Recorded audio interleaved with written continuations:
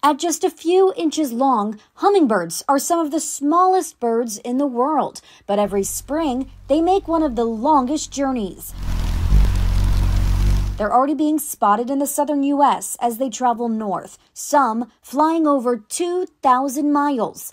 And they don't go by the calendar. Their migration is driven by the weather.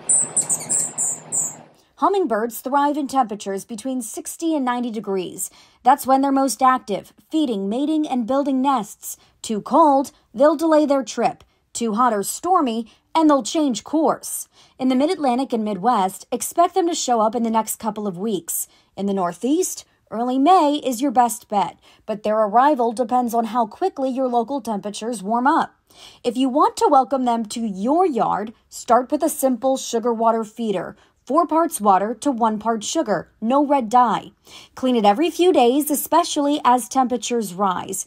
And don't stop there. Plant native flowers like bee balm and trumpet vine. These give hummingbirds natural nectar and nesting material they'll need through the summer. And if you don't want to miss a moment, tech can help. Smart cameras like HummingViewer live stream activity right from your backyard.